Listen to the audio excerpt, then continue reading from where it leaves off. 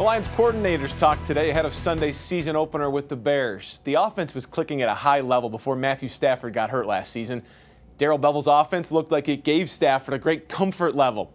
The Lions only put more weapons around him, adding DeAndre Swift and just recently Adrian Peterson. All this as TJ Hockenson and Kenny Galli look to really emerge as stars.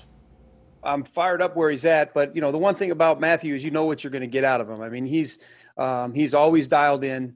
He's raring to go. Obviously healthy right now, which is number one for him. But he really got himself to a great place last year in terms of the offense. Had a really nice handle on it, and he's only that much better this year. I think he's ready to go.